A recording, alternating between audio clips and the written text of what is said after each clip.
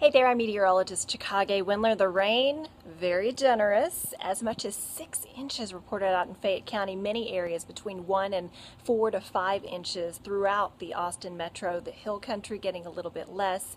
A lot of people really appreciating the rain relief and a little bit of help to the drought. Very little though. I'll tell you, the lakes have only gone up a few inches, which is better than not going up at all. The last of the rain showers wrap up tonight. Here's your latest Chicks Chat.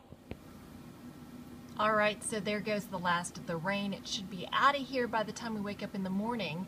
We're going to see clouds give way to lots of sunshine. In fact, sunshine lasting through much of the next week. We'll see chilly temperatures too. It's possible we could be close to record lows out at the airport on both Thursday morning and Friday morning. So chilly area-wide, slow warming trend. We head back to around 90 degrees by Tuesday.